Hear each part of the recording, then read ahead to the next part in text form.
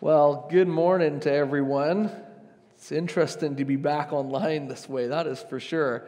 But really glad that we have the great joy of being together and get to worship the Lord together, which is really, really, really great. And so that is awesome. I need one more stand. I'm going to steal one more, so it's mine now.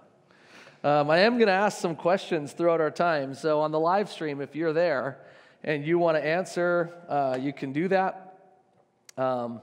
And if not, that's great as well. That's no problem. But we want to engage it this way. And again, the online challenge is a very real thing. How do we help people feel like they are connected and part of the body, but encounter God? And what I'm really grateful for is that in the midst of all of this, it's like God isn't confined to a location. Like pre-Jesus and the Holy Spirit, like the confinement of like having to go to the temple to meet God, or like Moses going up the mountain, like that's a very different gig that we have today, which is like this, and that is exciting. I think the gift of media as well, I know we talk about this, and I'm someone who has mostly seen media as a curse in one's life, as a personal addict of things that capture my attention quickly. It is like that, and you're like, oh, it's all bad, but actually, what a gift that we have, again, people gathering from all over. And Catherine, again, it's hard to believe that in Rwanda you have live time with us, which is stunning. And so really, really grateful for that. Anyway, a couple of announcements, and then we get to go into the book of Thessalonians, although I'm not going to dig very far into Thessalonians. We say this every week, it seems like. I hope that you go home and you take it and you dig in, just because there's certain things that I want us to be able to wrestle through. So, again, as you're going to come to the prayer room is open Tuesday morning again. Wednesday, you could look at the events and come and you can be a part of it. I'll explain it a little more later. Pastor Jeff from Can Do, he sent an update that I'm going to put in to the binder. So if you want to know a little bit more of what's going on in Can Do, North Dakota, where Pastor Jeff is, that will be in the binder, and you can take a look at that as well, which is awesome. We sent out a message, or I sent a message saying, bring your winter clothes because we're going to give them away, bring them in the basement. So clearly, with things shutting down, that's a little bit more challenging, but fire us an email, let us know, or we can swing by and pick it off your doorstep. I don't know if I want to spend my whole life just going door to door to pick up stuff, but people need it. It's getting cold out here. And so if you have winter stuff, kid stuff or adult stuff, extra gloves or a toque or whatever that would be, sleeping bags they need, let us know, and we want to make sure that we get it to them. And then we heard the announcement, maybe you watched the video on the YouTube channel, but Kidsmen Online is kicking off coming up next weekend. So we want our kids to get connected, so that is on November the 8th. If you have any questions or you want to learn how to subscribe to the channel because you don't know how, kids@youranchorpoint.com, you can email there, and they're going to make sure that they take care of all your questions for you. We are starting things off really simple. It was like, okay, we need to get our team, and we have to make sure we have great video production and lights, and we're like, actually, stop. Like, actually, we just want kids to be connected, and if you ever watch cartoons right now, they're horrible. Like, there's nothing good about cartoons. Like, they're like, that is really, like, probably the worst people in animation are doing cartoons, is what it feels like. But actually, the kids don't matter. They want to interact and have these funny characters. And so we said, let's just start, and let's begin to produce and make it more about the connection and the people, and then we're just going to keep making it better and better. And so there's already people who've said, I want to be a part of it. Can I help with this? Probably. Don't ask me. I don't run it. So kids at your anchor point, that would be a great place to do that. So Britt and Michaela will make sure that they get back to you. Sound good? Okay. Well, we get into this message, and we're looking at Thessalonians, and it's a fascinating book once again. It seems like every time we get into one of these, we learn really quick that things were not good in the region that they're in. And we didn't plan doing the urgency of prayer. We didn't plan this to be a message series that made it look like Paul's time was way worse than our time. But it was way worse than our time. And here again in Thessalonians, we have it. This is likely, some scholars say it's the first book kind of the New Testament that is written, or of the letters to the churches. Some say it might be the third one, but it's pretty early on, written about 50 AD 20 years after Jesus' resurrection is that time. Caesar is kind of in charge of what's going on. And Caesar, if you read any of the history of him, he doesn't exactly love the church. He kind of loves himself. At least that's how I would perceive it. He loves himself, everything to do with it. And Paul's coming in and he's declaring something that maybe isn't so good. He's like, hey, there's a new king in town and there's a new kingdom, the kingdom of heaven, and get your eyes on it. And Caesar isn't exactly thrilled. So pretty early on, Paul plants this church, almost seems like with some fear and trepidation because of the intensity of Caesar and the power of the empire. And yet he's doing this, and there's difficulty in Thessalonica. And then in essence, his life is on the line, and we always view Paul as one that just gets in there and does it. But on this particular book, he leaves pretty early on. And so when he's writing this letter, he's concerned about the young church in Thessalonica. And he's like, I don't know if they kept their faith. I don't know if they still have hope in God. I don't know if they got distracted. I don't know if they're getting killed, but they are. Like, I don't know what's all happening. And he wants to go back. And in the book of 1 Thessalonians, we find out that some have died, that there's persecution that is going on. It seems like probably from persecution, there's some death that's happening. He's like, I want to come back and see you, but he says in here, it's like Satan has kept him from being able to go back, kept him from being able to be there with them. And so that's a challenge. And so this is what it is. It seems like Paul is not going back there. So then we get to the first chapter of Thessalonians. And so Paul, how does he articulate this? So I began to walk through this, and I didn't make it very far before all of a sudden I was captured by chapter 1, verse 3. And I was sitting in here in the prayer room earlier on this week, and I was like, I wasn't preparing the message. I was just beginning to journal, and this particular verse stood out to me, which I'll get to in a little bit. And I was like, God, I don't think I quite understand this, but I think there's something in this that is really important for us to get. And so I'm going to get there in just a little bit. So this is the context of what is going on with Paul. And Paul, in this book or this letter, he's trying to encourage them in the faith. He's trying to give them hope about heaven. We hear about the end times. We know there's some difficulty, but he's like, heaven is here. Like this is what we hope for. This life that you live is very temporary. Like there's one that is to come, and Jesus is coming back. And like all the way through, there's this hope of like, hang on. The hope is that the battle is going to be won and Jesus is going to win. Like this is the hope. And we're getting kind of freaked out. It's like, no, the end, Jesus is triumphant. He was the first one that was raised from the dead is what it speaks of. This is the hope that we are also going to be raised and that the gift of eternal life is for those who believe. We get to coming through chapter 4, verse 13. Again, here he's talking about those who are asleep. He's talking about the resurrection of the dead. Those that are dead in Christ are raised. Those that are alive in Christ. Hope is going to rise. He's going through all of these things, which makes you wonder about heaven. For me, makes me wonder about heaven. Jesus, he raises from the dead. He has his new body, the heavenly body, and he appears to about 500-ish people in this heavenly body, which to me is really remarkable. I'm going to speak about heaven just for a little bit because heaven, and get ready to type in some answers or some thoughts that you have, kids and parents both, and adults and young adults and older people and younger people and everybody. But kids, I want you to hear it for sure. What is heaven like? What are things that we know? I have to give it a little bit of time here for this to be catching up because there's a slight delay on your feed that you come through. But what is heaven like? What are hints that we have throughout Scripture of telling us what heaven is like? Just think about it for a little bit. And again, Jesus appearing to the 500, we see him in his new body, which gives us a hint about what the new body is going to look like in heaven. What is heaven like? Who's going to be the first one to send in a little something? Kind of hoping it's my daughter Zaya because I can throw her under the bus. And so Zaya, are you giving an answer? What is heaven like? I just got to give it a moment to catch up, and we're going to see if we can do that. You guys can type in an answer too, or just tell me. Okay, who's going to be first? I have to just pause for a second. This is the live stream phenomenon. I'm going to get like a real-time app of some sort that we can communicate. So what is heaven like?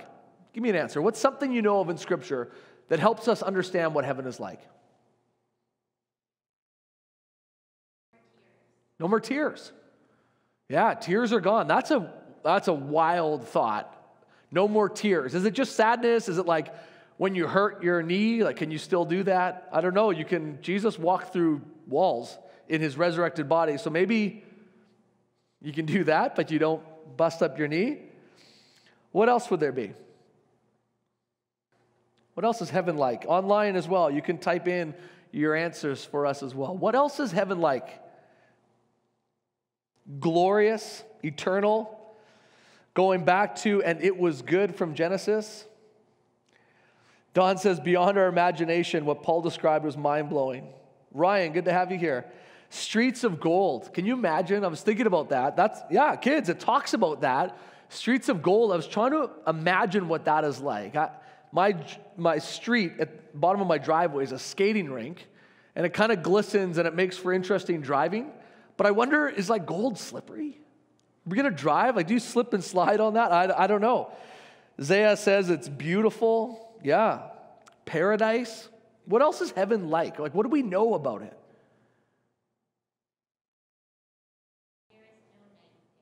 No night. The light of God shines. Like, how wild. Not like Iceland in wintertime. I'll tell you what it's not like. But it's like Iceland in summertime. Anything else you think of about what heaven is like? Yeah, his face will shine upon us. There's no question. I remember when I was a child, I remember driving down, I don't know if you have this, like some distinct memories that are like you have weird parts of memory that are in there. Like I was thinking, I'm driving down Pembina, we're just past the Starbucks down here, and there wasn't a Starbucks at the time, just driving by, and I remember having this thought in my head. I'm like, I really like this earth. Like, I can't imagine going to heaven. I'm like, I don't even want to go to heaven because this earth is really great. Like, I got friends, like, look at the trees, and I had this image, and I was like, can heaven be better than this earth? Probably not, because this earth is awesome. Now, this is a thought that I had. I kind of had this belief that maybe heaven was just like clouds. Like, that's boring, right? Clouds that are sort of gold. Like, clouds are cool, but you fly through them and you're like, okay, there it is. Oh yeah, no more suffering.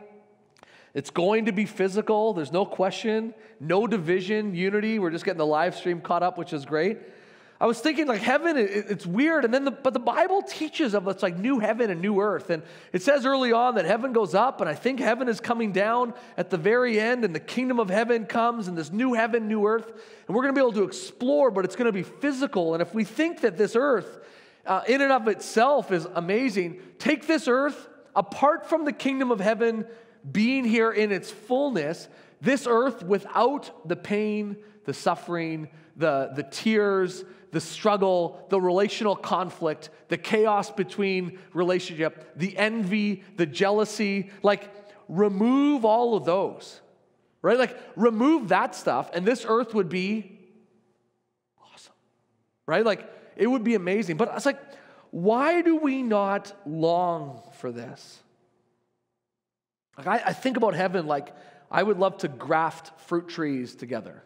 I think it'd be cool to have a tree with like 10 different fruits coming out of the same thing. And I wonder if in heaven it'll be like that. I'm not sure. I think this idea that Paul talks about hope for something that is to come, heaven, I don't know if we've actually had hope very often, because life is pretty fantastic for most people in the Western context. Because it's like that, what do we put our hope in?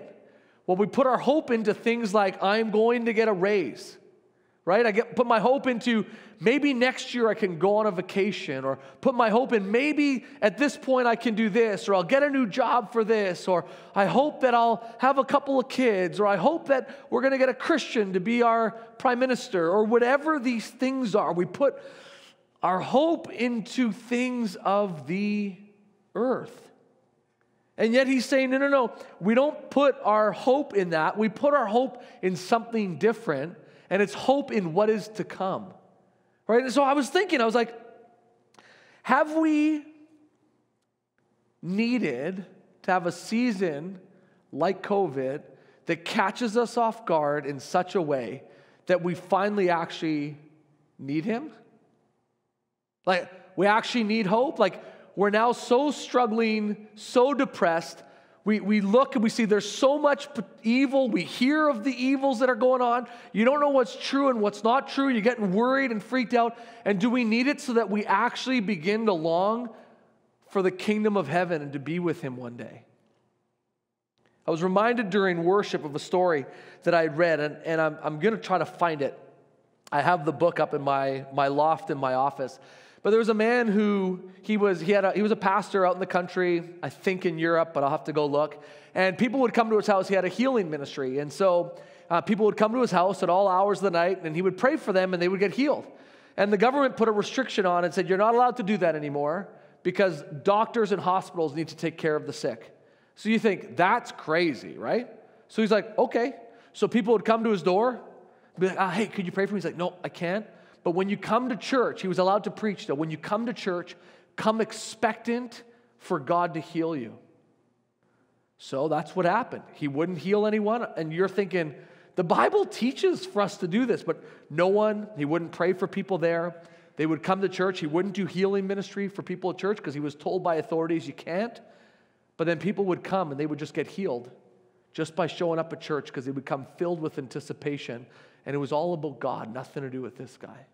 And I thought, man, I have something to learn, right? And then it came a time when, so everyone's going to the hospital. He would go and he would petition, and one day went to the government and said, how about the ones in your hospitals that you have no answers for? Like the ones who aren't getting better, the ones who remain sick, the ones who are suicidal, the ones who are filled with anxiety, like the ones who are going to kill themselves. Would you let me care for those ones? And he bought an apartment or got an apartment and started moving people in, gave them 24/7 care because people would go 30 seconds and try to hang themselves. And they began to see God do this redemptive work. And the government gave them permission. I went, man, have I ever got distracted on things? It's like, don't make me do this and make me do this, instead of God filled with this creativity on how do we now take this thing and say, no, the kingdom of heaven doesn't get stopped by a mandate. The kingdom of heaven, it's just we become more creative and we go into every sphere and every corner. And this is, again, for me, this is something in my video that I sent out on Friday. This was my concern. For weeks, months, I thought I needed to be in the know about absolutely everything so I could make wise decisions on what to do here at church. And I got distracted from something far more important. Actually, the kingdom of God. You get distracted, and I missed opportunities. I know I did, because I needed to understand all of the different pieces and know when it was time to stand up and when not, instead of getting my eyes fully fixed on the King. And I had to repent and say, God, I am sorry, because I actually was losing joy and I was losing hope because I was so concerned about everything else instead of being concerned about the one thing that everyone now needs, which is hope in the Lord. Right? Like, isn't that what the world needs? And if we're not helping to bring hope, who does? I said, God, that's it. A couple weeks back, I said, God, that's it. I no longer want to live this way. I want supernatural encounters filled with your Holy Spirit, your presence to walk among us, and let's go help people know you. Let's make disciples. And it didn't take long, and I got a message from a friend who I haven't seen in a long time, whose neighbor is not saved, but is having some struggles and was wondering if could come and help. And it's like, I would love to. And God met this person who isn't a Christian, but is seeking for truth. And I asked if he had ever heard God speak, and he said, no, I don't think so. And not knowing God, we sat, and God showed him a beautiful picture of heaven. And it's like, man, God, it was like stunning. And I think this is the hope that we need. I think many of us hadn't had deep enough longing for heaven because we have things, again, like work and recreation and friendships and food and shelter, entertainment and church, and we have all these things. And don't get me wrong, I want us to be together. It's not easier for me to not do church in here. It's not easier. We're still meeting and doing this and coming here and going online. It's more work. It's not a work thing. I love to be with the body. But actually there's a shift that's coming, which is like, are we going to be children of heaven or just children of the earth? Right? Children of the kingdom of heaven, or are we going to be children of this world and be consumed by these things? And my confession is, I missed it. And I pray and I do that, but my mind was set on things of the world much more than it was the other way. So we get back to Paul, and we think about Paul's situation. Here, people are being tortured in the church, in the Thessalonian church. They're being tortured for their faith. There's a battle in the spiritual realm. Paul is not able to return. The pressure from the government. I can't imagine if the government walked in here and they threatened me and what I would do if it was like, you're going to die unless you leave Winnipeg, or you're going to die if you preach again. And like, I have no idea what that would be like.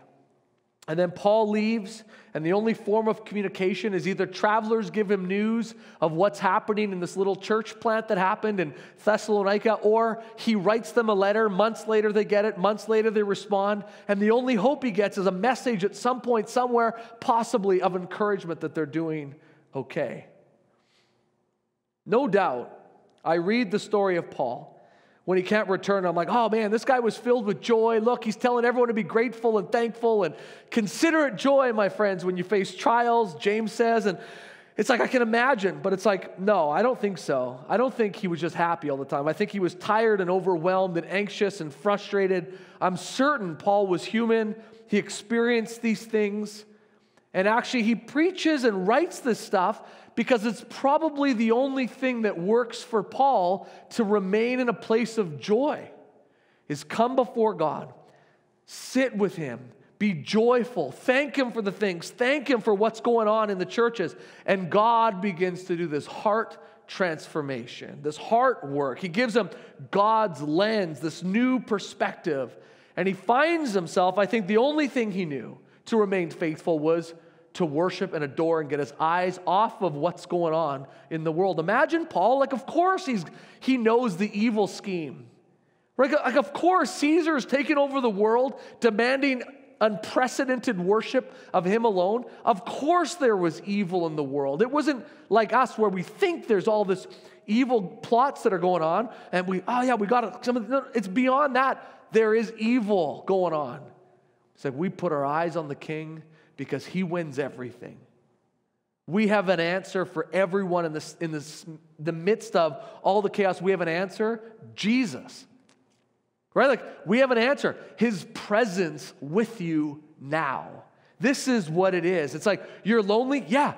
We have an answer, Jesus. Like we need hope for what is going on because one day this life is temporary and we're going to spend it in heaven where all of the chaos and trouble is done and evil has been won. But there's a mission the church has, which is make disciples of Jesus everywhere. But you don't do that by operating the same way the world operates. It doesn't work that way. We operate different because we have a different king, part of a different kingdom with a different mission than the world has. There was a secular journalist who decided what he was going to do is live out all of the Old Testament laws for 1 year. He wrote a book. I've read it. Something stood out to me, and that is he didn't know how to deal with coveting what his neighbor had. As the year went on, it was getting more and more challenging. He was like, in his book, he writes, I didn't know how to deal with my heart that was coveting the things of my neighbor. And he said the only thing that worked for him in his coveting was gratitude. Now, he's not reading the New Testament. He's not reading the words of Jesus. He's just like, I didn't know a way to not covet except for be thankful for what I had. And so every day he had to be thankful for the things that he had. Right? This is what's going on. I think Paul struggled with negative thoughts and struggles and battles, and he turned it back into joy over and over and over. And I think he did it by seeing the way that God did things, seeing with God's lens, hearing the way that God did.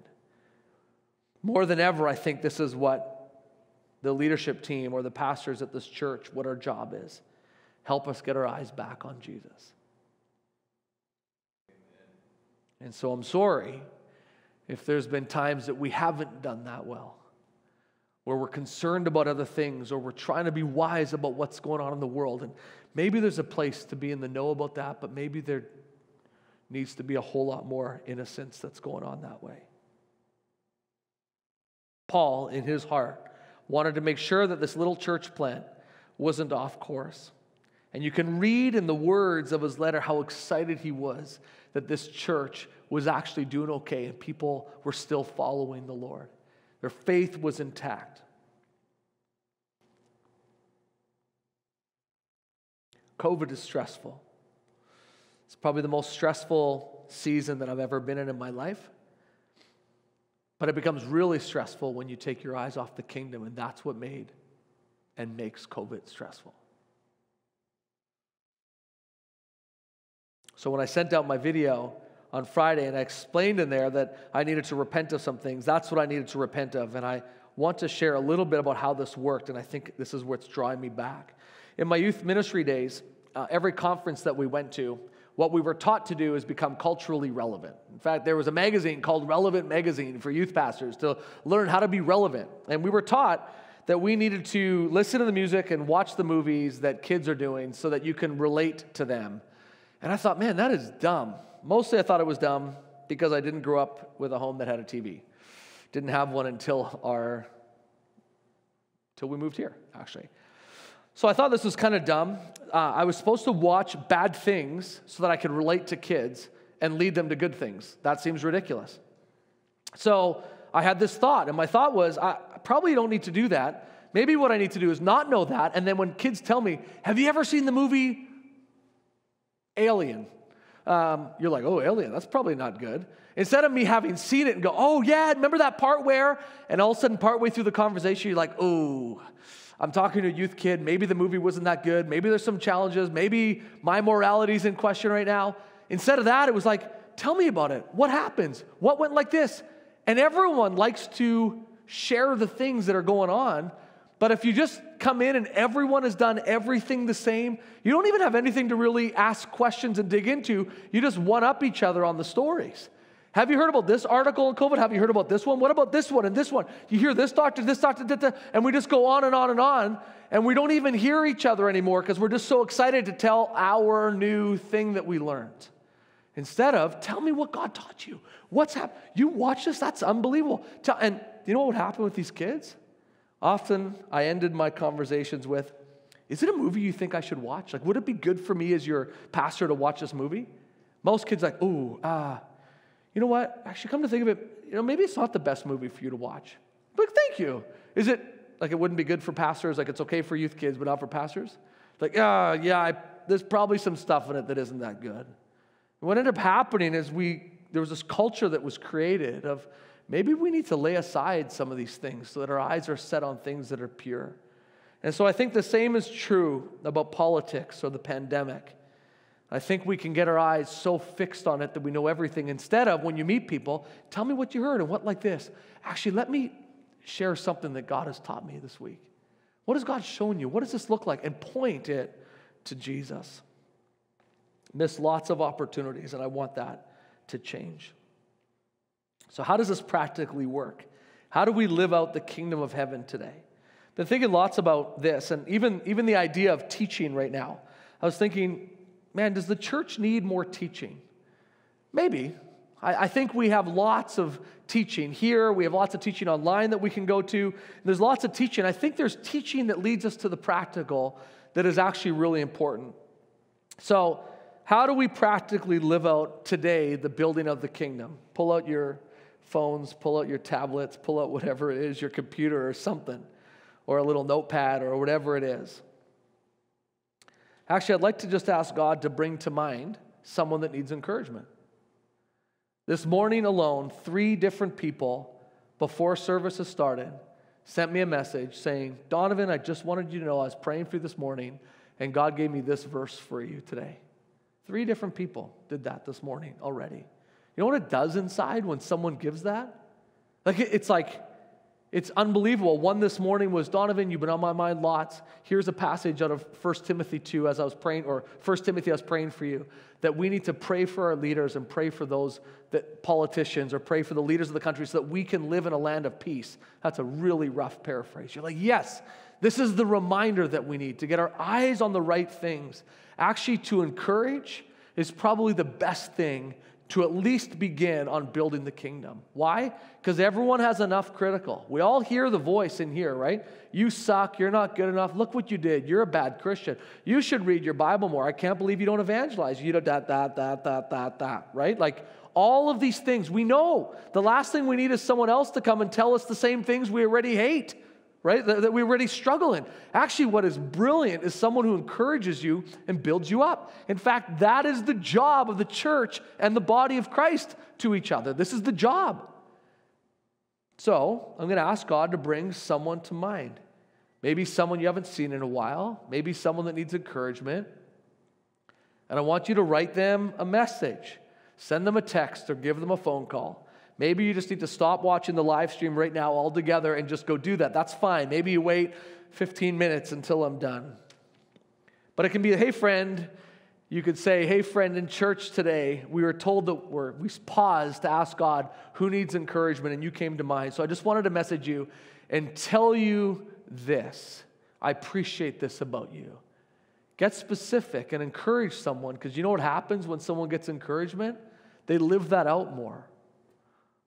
They live it out more. I love it when you lead worship. Thank you. It looks like your heart is so set on the Lord. Thank you. The other day I noticed that thank you. I haven't seen you in a while. Are you doing okay? Do I need to bring you a meal or something like that? Hey, could I pop by and bring you whatever that would be? But I wondered if we would do that. And kids, I think you're sometimes the best at this stuff, because you're just like, we should do this person and this one, and we should tell this one and this one. And the other day we got some vegetables when we helped someone empty their garden. And I asked my daughter Zaya, because she's always the fiery one to like go and meet every neighbor, every opportunity she has. That doesn't make her more spiritual, just her personality. And I'm like, we should go give carrots and potatoes to the neighbors. She's, I'll do it. And she's filling all the bags, and she's going next door, and she's helping them. And the next day, she's shoveling snow for the neighbors. I'm like, yeah, there is so much opportunity to actually bring light into the community. And it can start as simple as a word of encouragement. So we're going to do that right now.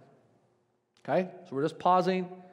You can just write it down. If a name comes to mind, someone that needs encouragement, or you can send them a message pronto. You can throw me under the bus and say, Pastor Donovan said that we should encourage someone. I want to encourage you today. Okay? If you get more than one person, do 5. You can't give too much. You can always give more of it. And actually, if we just started a pandemic where 400 people in the church encouraged one person every day, you would actually see a transformation that would begin to happen. Promise. So, Heavenly Father, would you bring to mind someone, God, that needs encouragement, someone from our church family, God, maybe a family member, maybe a coworker or a neighbor. God, would you bring one or a couple of people to mind that need encouragement today?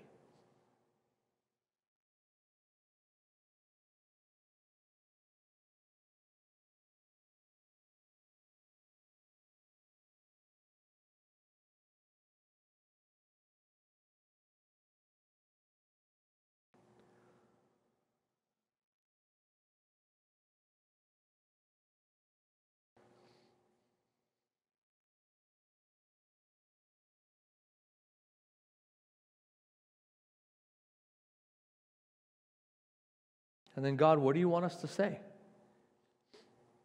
How do you want us to encourage them?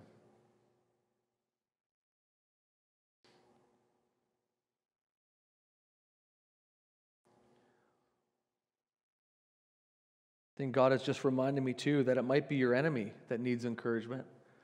The kingdom of heaven is upside down.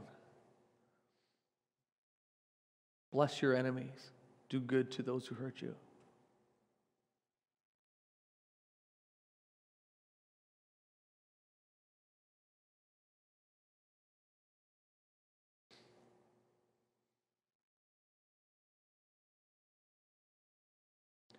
And don't write it off. Don't just Don't throw it out the door and be like, no, not them. Someone comes to mind, just respond to that.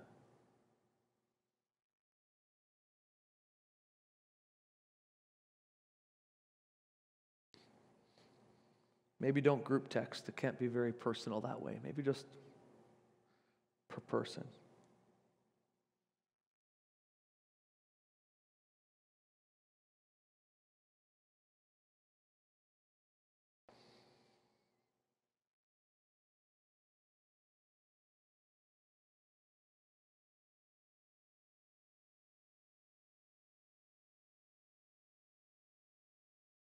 Maybe every week we'll start off our service this way. Pull out your phone and encourage one person. Wouldn't that be good?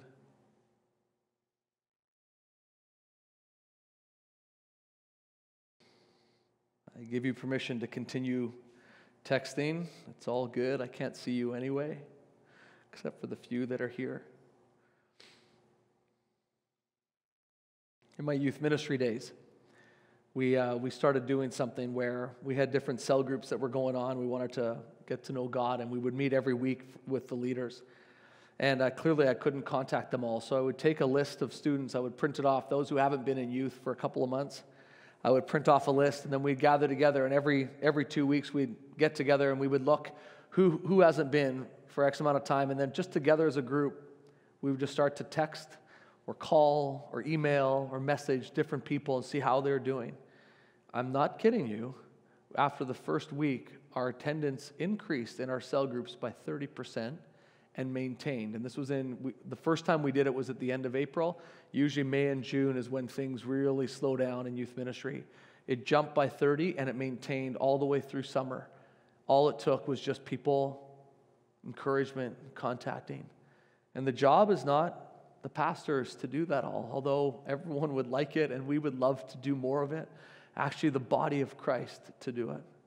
So when it says in Ephesians that our job is to equip you to do the work, I'm equipping you right now and giving you opportunity to be a church like this.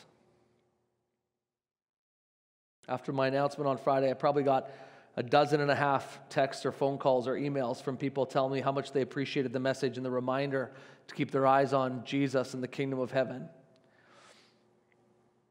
I think what surprised me most was the medical people in our church. Many of them sent me messages, doctors and nurses and others, and just saying thank you and want to recognize them, but I want to pray for them. And so before I get into the last few minutes of my message, I want to just pause. And again, you can keep encouraging people. That's great.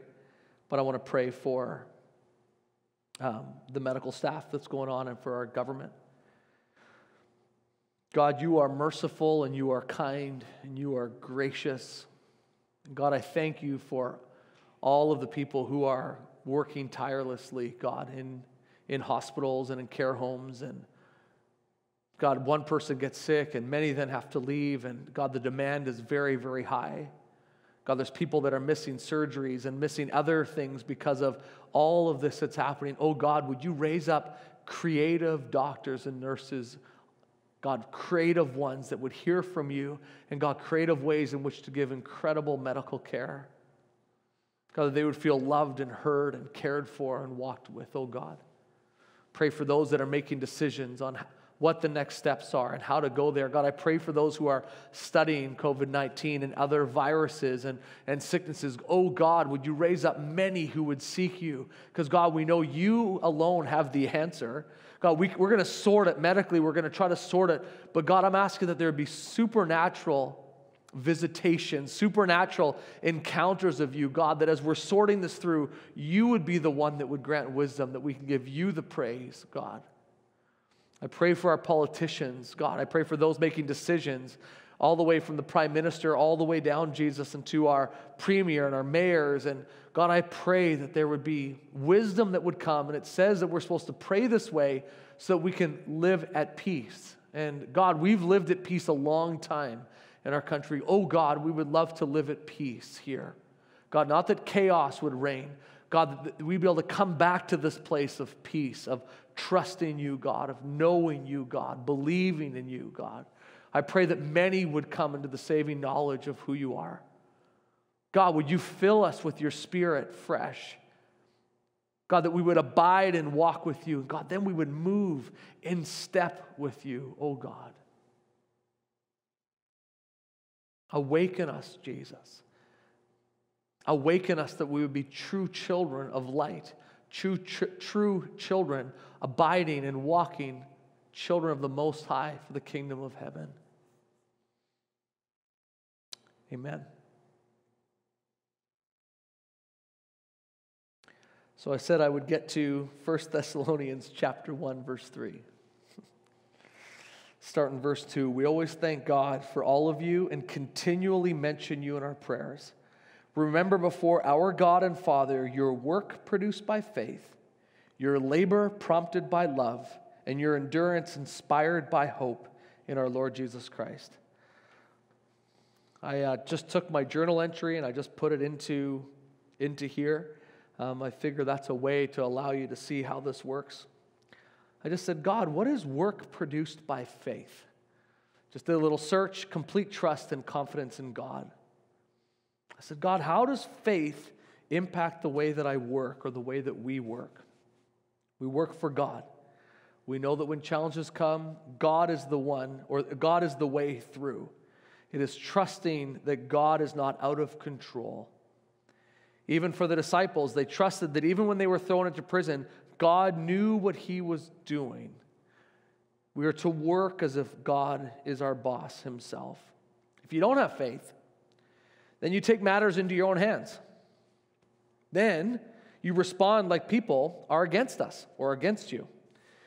It is hard work that gets us ahead. It's our wisdom. It's our knowledge. Advancement is dependent upon you. Raises are dependent upon you. How you feel about your job is dependent upon your boss. Someone else gets a promotion, and it means people are against you and they love them more. That's work that is produced not in faith, but work produced by faith is God-centric always. It's fully trusting him. It is in response to God. I carry on in my journal, I say, here Paul is thanking God for the work that was produced by faith. Clearly then, if there's work produced by faith, there's also work that is produced not by faith. Correct? This is how I dialogue with God. I was like, God, can you give me an analogy to understand this? I felt like he was saying, God, Donovan, the work that you give people to do is then people working for you. If something goes wrong, they can blame you, me. They can blame me.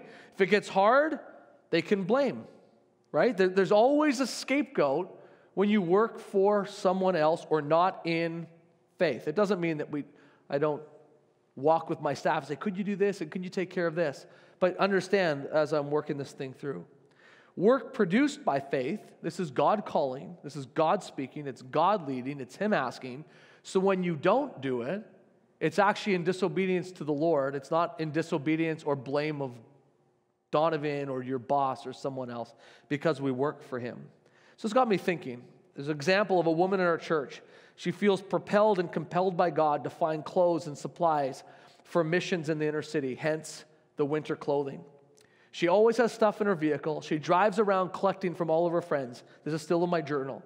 She's driving to the mission and she wants to help in any way possible. Hard work, but compelled by God to keep going. Bring winter stuff to help here if you would like. But this is the things that she does. I wrote in my journal, I said, my youngest daughter, she gets the email from church. And within 3 minutes of the email going out, she's already gathered her extra and the ones she uses, scarves, toques, and jackets, ready to give all of it away. Now, mom and dad want to help her walk through how to do this, but this is what it is. It's not more godly. It's just her jam. It's what she does. Emptied her wallet, wants to give all of her money away. No other question, just let's do it. So here we have a woman in the church, reaches out and says, Donovan, you want to let some people know I'll pick up everything. She fills her vehicle, going to go to the mission. This is work produced by faith. It's not dependent if I am going to gather you to do it. It's work produced by faith. And now we have a little girl in my home, work produced by faith, just propelled or compelled to do it. I think about Jason and Britt, our youth pastor, moved to Winnipeg to join us. This is what I'm still writing this in my journal, and I'm just getting carried away as God has given me examples. Working with the youth, again, produced by faith. They're not even city people, or they weren't. Now they have become that. She came having experienced youth ministry in another church in a context where she didn't have to build it or prepare it. It was a program or a system that was already put in place by someone else who had wrestled it through. And so she comes and begins it, and it's a very different group with guys and girls together, not necessarily kids that are all pursuing God or want to be there. And all of a sudden it's different. What do you do with kids who aren't hungry for God? Or maybe some of them are and some are not. And how do you do it, which is different than having a group of mature high school kids? What about junior high boys that are rambunctious with high school girls that just want to dig? How do you mix those ones together? Britt, propelled by God, ended up quitting her job, and it was a job that she loved to do. Work produced by faith. It wasn't just, she didn't just quickly do it, and I do by no means suggest that people should quit their jobs. But God was asking. It wasn't a step of laziness. She wasn't promised any finances from us as a church. Her and her husband agreed it was the right thing to do. And it was hard work. There was a number of times, she's listening right now, there's a number of times it was like, I'm done, I can't do it. But what propels someone, if it was me saying, would you come? She's propelled by me. But work produced by faith, it's God. And it's really hard to run away when it's work produced by faith. God made it clear. And she goes, this is the difference. And finally, a friend of mine who sent me a message this morning as well. It's funny because I'm writing about him. And anyway, he runs a company. He asked me to mentor him. I've mentioned him before. And he said, would you mentor me? I'm like, sure. I don't even know what that means. And we start doing coffee. And we decided to do a cell at his business with guys who knew God and those who didn't know God. And we decided pizza. We barely talk about the Bible. And we would just ask questions about faith to get it going. One guy in the group, his name is Justin. I hope he's listening. Justin was like anti the church I went to or I was pastoring in, anti-God in everything. And in the first conversation, we started talking, and we're talking about heaven and hell. And we started this dialogue about evil and all these things. And at the end of it, there's something changed inside of him. In a moment, in one moment of one day, there was a shift that happened. And he went from being a lazy employee, and he'll testify to it, a lazy employee to being the best employee, or at least one of the best, hardworking, came in, great attitude, from rough to great. And it came from faith. God was doing this thing.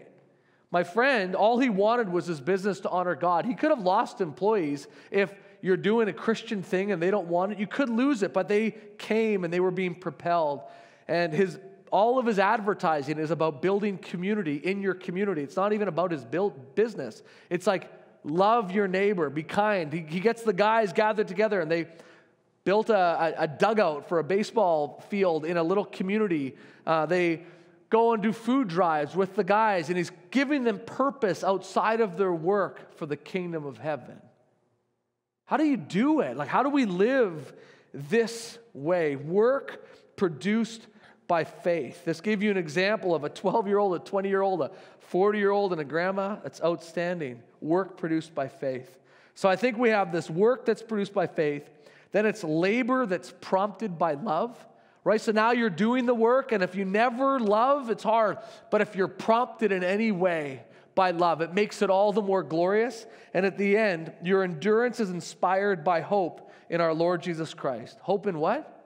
In Jesus. This is what a hope is for. So it's like God gives you something, gives you a purpose. He gives you a mission. He spurs something. There's work produced by faith. Maybe it's in just encouraging people via text every day, and that's what it is. Each person is different.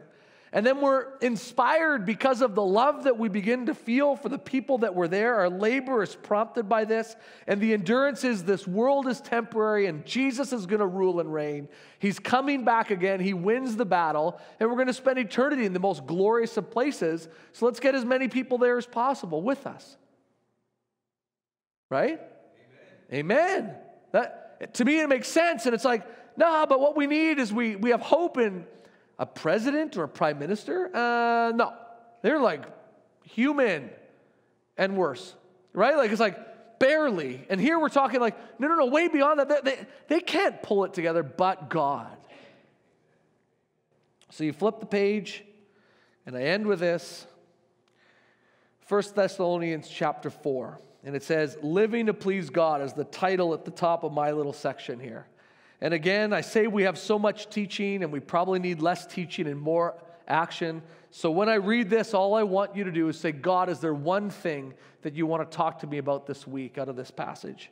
Is there one thing that you want me to make a change in or something to be different?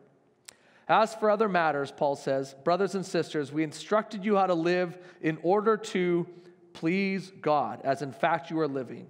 Now we ask you and urge you in the Lord Jesus to do this more and more. He says this over and over. I love it. Do it more and more. I am urging you as your pastor to now, I'm urging you, do this more and more. So maybe you sent one text message. I'm encouraging you, the things of the Lord, do the things that please God more and more. It is God's will that you should be sanctified, that you should avoid sexual immorality, that each of you should learn to control your own body in a way that is holy and honorable, not in passionate lust like the pagans who do not know God. And that in this matter, no one should wrong or take advantage of a brother or sister. The Lord will punish all those who commit such things, as we told you and warned you before. For God did not call us to be impure, but to live a holy life. Therefore, anyone who rejects this instruction does not reject a human being, but God, the very God who gives you his Holy Spirit. Just saying, you can't blame me for this one. Live pure. You can't blame me. God is saying, and you reject God if you do that, the one who gives you the Holy Spirit, which is what causes us to be sanctified. Now about your love for one another, we do not need to write to you, for you yourselves have been taught by God to love each other. I love that. I give you some of this stuff, but then you go and you're like, God, how do we love? And he's showing you how to encourage or how to build up or who you do it with. And you're being taught by God to love each other. And in fact, you do love all of God's family throughout Macedonia. Yet we urge you, brothers and sisters, to do so more and more. It's increasing and moving from like a nice idea to becoming a habit, to becoming a passion, something that God calls you to. And to make it your ambition to lead a quiet life. You should mind your own business and work with your hands, just as we told you, so that your daily life may win the respect of outsiders and so that no one will be dependent on anybody. You're like, well, wait a second, aren't we supposed to be? No, we're to encourage each other and to build up and to work hard with our hands and to live a peaceful life and actually deal and make sure this is good before the Lord. And we go to the very end in chapter 5. Probably my favorite passage in all of the New Testament. Verse 14, and we urge you, brothers and sisters, warn those who are idle and disruptive. Encourage the disheartened. Help the weak. Be patient with everyone. Make sure that nobody pays back wrong for wrong, but always strive to do what is good for each other and for everyone else. Rejoice always. Pray continually. Give thanks in all circumstances, for this is God's will for you in Christ Jesus. Do not quench the Spirit. Do not treat prophecies with contempt. Test them all. Hold on to what is good. Reject every kind of evil. May God himself, the God of peace, sanctify you through and through. May your whole spirit, soul, and body be kept blameless at the coming of our Lord Jesus Christ. The one who calls you is faithful, and he will do it. What is prayer? Everything about God. Get your eyes on him. Respond to him. Obey him. Listen to him. Allow him to do the transforming work. This is what it means. Why do we have an urgency to pray? Because actually we need it more than anything to get our eyes on the things of the kingdom of heaven. This is what transforms us in the world that we live in. Amen? Amen. I want to pray.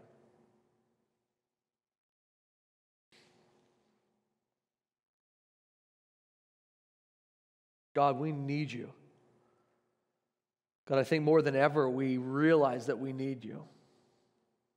But God, beyond like feeling sorry for ourselves and being in a place that's heavy and dark, God, would you give us by your Holy Spirit a desire to be sanctified, to walk holy and blameless and pure before you, God. God, would you cause us to hunger for the things of you, God? God, would you grant us joy, God, in your Spirit? God, I ask, would you give us these things that we talk about in Thessalonians? God, would you give us this, God, a work that comes from faith, work that comes from hearing you, God, and having you be the one to speak it into our lives, God. Would you grant us that? Would you increase in us a love for doing these things and a hope for the kingdom of heaven, a hope to one day be with you, side by side with you, a hope of streets of gold. God, the hope of no more chaos and envy and brokenness, but joy and peace and wholeness in you, God. The world that we're in is in desperate need, God, and we have hope in you. That is the good news. God, we have hope in you. So God, would you increase that more? Give us a hunger for you. God, out of the things I just read, Jesus, would you in there stir one thing, God, to change? One thing, God, that you want to do a working in us. One thing, God, that you want to highlight. Like in verse 3 of chapter 1 for me, where you halted me this week. God, I pray that it would be like that as we read, that you would halt us and that we would sit with you and allow you to do a change within us, God. Thank you for this day. God, would there be a movement of encouragement and your kingdom purpose and work coming out of here today? I pray in the holy name of Jesus. Amen.